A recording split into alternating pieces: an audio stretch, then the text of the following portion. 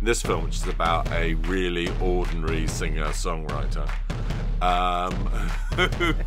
because of a magical incident, ends up being the only person in the world who can remember the Beatles.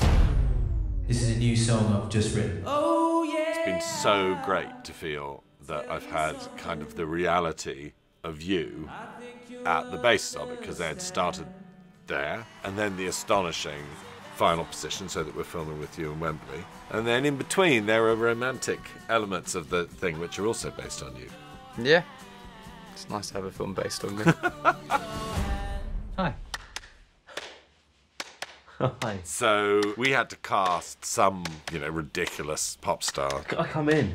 to play a ridiculous pop star, and who should pop into my mind but Chris Martin. Which is 100% true. A film based on me, and he wanted Chris Martin to play the music. You look like Ed Sheeran, you know. And then I went round for dinner, and he said, Chris Martin can't do it. Do you think Harry Styles would do it?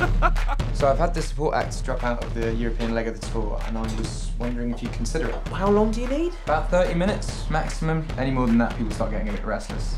Bring on the ginger geezer. I genuinely think part of the reason of getting picked was that I was touring around the time that they were making the film, and they knew that they could use the big gigs with lots of people in it. Wembley Stadium, please make some noise for Mr. Jack Malek! at some point in the film, the hero does an absolutely enormous gig. And I'm just trying to think how we would have done it.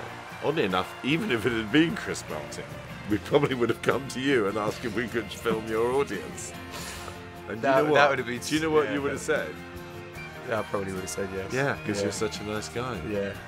But it would have hurt. It would have hurt. About the song, the title, Hey Jude. I do have a suggestion. Hey Dude.